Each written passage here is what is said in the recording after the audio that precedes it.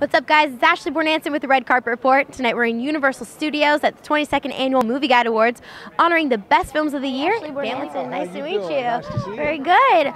Congratulations on your new single. Thank you. Thank you very much. Thank you. Why was it so important to you to create the single?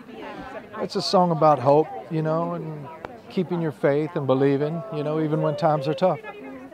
And you and your family have always been known for that. You said that from the very beginning, from when Hannah Montana first started. How do you and your family stay grounded in the industry?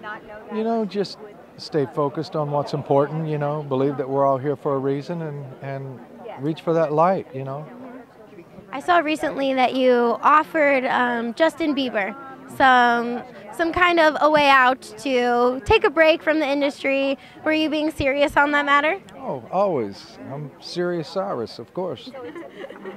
Definitely. What kind of advice would you want to give to these budding stars that have to deal with all these pressures where everyone's attacking them on Instagram and Twitter and all that stuff? Mainly, just believe in your dreams, keep your faith, stay focused, and live for the light. That's great. Thank you.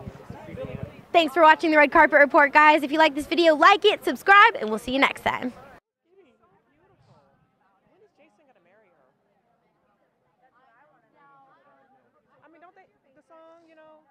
Okay, I thought, wow, you felt the same way about, I was like, wow, I got a really bad interview.